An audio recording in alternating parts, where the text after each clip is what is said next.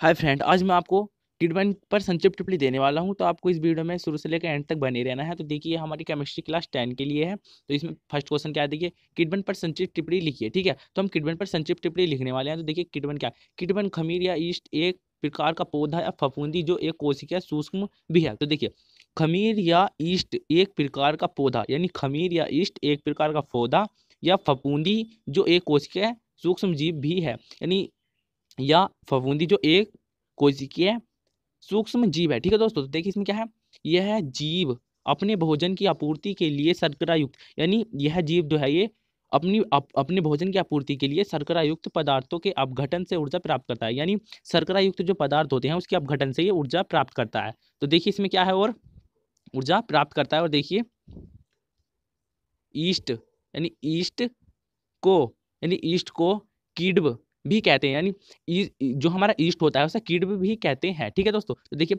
East में उपस्थित, यानी ईस्ट में उपस्थित एंजाइम, यानी ईस्ट में उपस्थित एंजाइम जो संकीर्ण नाइट्रोजन युक्त पदार्थ होते हैं, यानी जो संकीर्ण नाइट्रोजन युक्त पदार्थ होते हैं किण्वन क्रिया को संचालित करते हैं, है ना। तो देखिए ईस्ट में जो उपस्थित एंजाइम होते हैं वे देखिए किण्वन क्रिया को संचालित करते हैं। ठीक है, अब देखिए अतः वह रासायनिक अभिक्रिया जिसमें कार्बनिक पदार्थ, यानी वह रासायनिक अभिक्रिया जिसमें कार्बनिक पदार्थ अणुओं, यानी कार्बनिक पदार्थ अणुजीवों कार्बनिक पदार्थ अणुजीवों किण्वों, है ना, द्वारा मंद गति से अपघटित, यानी क्या होते हैं, मंद गति से अपघटित होते हैं। ठीक है, तो मंद गति से अपघटित होते हैं, क्या कहलाते हैं, किण्वन कहलाते हैं। ठीक है, तो हमें क्या कहलाते हैं, वे किण्वन कहलाते हैं। तो चलिए मैं आपको अब इसमें देखिए इसकी रिएक्शन भी दिखा देता हूँ। तो देखिए इसमें रिएक्शन है इसकी रिएक्शन देखिए, सबसे पहले हमारे शर्करा, है ना, और फिर इनवाइटेज एंजाइम, और इसमें है देखिए नीचे में ईस्ट, इसके अपोन में है ईस्ट।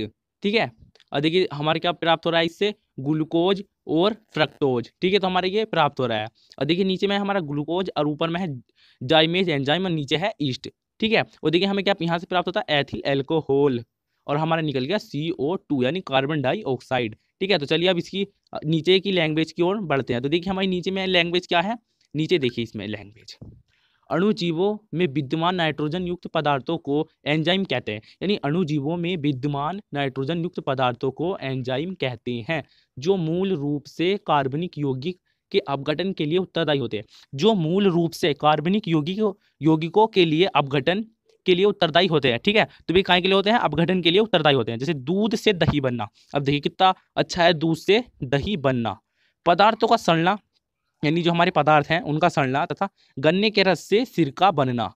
जब हम गन्ने के रस को अधिक दिन तक के लिए रख देते हैं तो उसका क्या बन जाता है, सिरका बन जाता है। तो देखिए सिरका बनना किण्वन के उदाहरण है, यानी ये सभी किण्वन के उदाहरण है। किण्वन में CO2, देखिए CO2 है ये, यानी 2 पैरों में है, इसके ऊपर नहीं है, 2 पैरों में, आपको ये ध्यान रखना है। ये मुझसे गलत टाइप हो चुका है, ये इसके पैरों में है, CO2 CH4 ये भी इसके पैरों में है। ठीक है, तो आपको ध्यान रखना है, ये पैरों में लगाना है। यदि कैसे, आपको PDF में ये ठीक मिल जाएगा। ठीक है, तो देखिए यदि कैसे निकलती है, आदि ऐसे निकलते हैं, यानी किण्वन में CO2 CH4 आदि गैसें निकलते हैं। तो यहाँ पर गैसें है, आपको मैं PDF में वो भी ठीक कर दूंगा, तो आपको ध्यान रखना है, यहाँ गैसें निकलती हैं। ठीक है, जब आप PDF डाउनलोड करेंगे तो आपको बिल्कुल सब ठीक मिलेगा, यानी गैसें निकलती हैं और ऊर्जा मुक्त होती है। ठीक है, तो क्या होती है, और इसमें से ऊर्जा मुक्त होती है। तो देखिए किण्वन के लिए अनुकूल परिस्थितियां, यानी किण्वन के लिए अब अनुकूल परिस्थितियां देखेंगे। ठीक है, तो चलिए अनुकूल परिस्थितियां भी देख लेते हैं। तो सबसे नंबर 1 पे है देखिए हमारा ताप। तो सबसे 1 पे है हमारा ताप, 15 डिग्री C से 35 डिग्री C ताप अल्कोहल किण्वन के लिए अत्यंत उपयोगी है ना। तो 35 डिग्री C से मतलब 15 डिग्री C से 35 डिग्री C ताप अल्कोहलिक किण्वन के लिए अत्यंत उपयोगी है। ठीक है, तो अत्यंत उपयोगी है। और देखिए नंबर 2 पे क्या आता है हमारा, वायु की उपस्थिति, यानी वायु की उपस्थिति, एक बार है PDF में आपको सही मिलेगा। ठीक है, वायु की उपस्थिति किण्वन के लिए अनुकूल है। ठीक है, तो ये इसमें क्या है, वायु की जो उपस्थिति है उसमें किण्वन के लिए अनुकूल है। अब देखिए ठीक है, तो इसमें हमारी नंबर 3 पर आती है सांद्रता। तो देखिए किण्वन के लिए क्या है, इसमें किण्वन के लिए बिलियन का तनु, यानी बिलियन का तनु 8 से 10% होना आवश्यक है। तो देखिए इसमें सांद्रता में है, किण्वन के लिए बिलियन का तनु 8 से 10% होना आवश्यक है। आप ये ध्यान रखना। ठीक है, तो ये आवश्यक है इसमें। अब देखिए ऊपर में हमारा आता है 4th, यानी लास्ट है ये हमारा 4th है। तो देखिए 4th है पोषक पदार्थों की उपस्थिति, यानी इसमें क्या है, पोषक पदार्थों की उपस्थिति। देखिए किण्वन के लिए कुछ पोषक पदार्थ जैसे NH4 का होल ट्वाइस, देखिए NH4 का होल ट्वाइस SO4, ठीक है। अमोनिया फास्फेट आदि नाइट्रोजनी पदार्थों का होना आवश्यक है क्योंकि ये ऊर्जा के अभाव में कीटबों को ऊर्जा प्रदान करते हैं, ठीक है। तो देखिए इसमें क्या है, एक बार उस से बता देता हूँ। कीटवन के लिए कुछ पोषक पदार्थ जैसे, यानी कीटवन के लिए कुछ पोषक पदार्थ जैसे NH4 का whole twice SO4, ammonia phosphate आदि नाइट्रोजनी पदार्थ का होना आवश्यक है। तो इसमें क्या है, नाइट्रोजनी पदार्थों का होना आवश्यक है क्योंकि ये ऊर्जा के अभाव में कीटबनों, यानी इसमें देखिए अन्न की बिंदी न को दर्शा रही है, तो इसमें देखिए कीटबनों को ऊर्जा प्रदान करते हैं, ठीक है दोस्तों। तो इसमें क्या करते हैं, कीटबनों को ऊर्जा प्रदान करते हैं। तो आज के लिए इस वीडियो में बस इतना ही। आई होप कि आप वीडियो आपको अच्छी लगी हो, तो लाइक करें एंड अपने दोस्तों में शेयर करें ताकि वे भी सीख सकें। और इसकी पीडीएफ आप बिल्कुल मुफ्त में डाउनलोड कर सकते हैं, लिंक डिस्क्रिप्शन बॉक्स में है।